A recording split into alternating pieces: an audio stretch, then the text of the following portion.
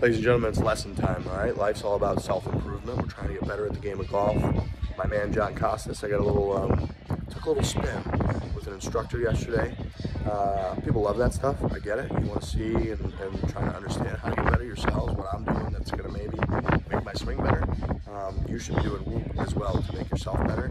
You can track your recovery, your sleep. You use the code DAILY. You get 15% off. You get complimentary shipping on the old Whoop 4.0. This thing's sleeker, smaller, the charger's cooler, and then Whoop's great. Again, gives you all kinds of data on yourself. So self-improvement, swing, Whoop, code DAILY. Let me know what you think about this lesson because we're working on it. All right, couple quick notes just to keep everything kind of organized. Old U on the right here, right toes pinched in, which is going to limit your turn. So you're not making the best turn that we've seen. You kind of would reverse pivot, which means stack forward onto your left leg. So now we have club head inside. So it's rolled in, face pointed way down to the ground, and that's where that blade gets a little bit too shut. So when you're not turning, so when the body is not trying to like rotate this way, the hands and arms want to do that. So all we're doing on the right here is we open the toe, excuse me, on the left. We open the toe, we're trying to get a really good turn into that right heel. So you're trying to rotate the lower body back, get the left shoulder over the right knee, and hinge the club up. Now all of a sudden, this was you thinking JT's waggle. So like we're JT's waggle with the hands, and then we are a big body turn into that right side going back.